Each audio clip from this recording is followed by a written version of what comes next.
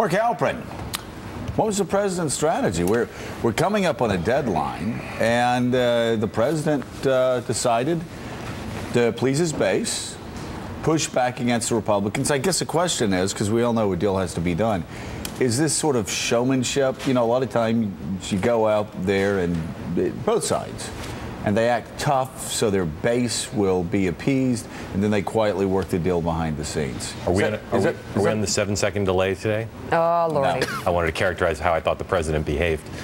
How do you think you behaved? Well, we have it. We can use it, right, Alex? Yeah, sure. Come on. Yeah. Take a Go chance. for Have it. faith. Yeah, let's see what happens. Just, I like I'm you, the behind button. you. You fall down. I'm going to catch you. And the president has been set on the Okay, show, sorry, go so ahead. we're good. I thought he was kind of a dick yesterday. Oh, my God. Delay that. Delay that. What are you doing? I think the president... I can't believe you. I was joking. Don't do that. Did we delay that?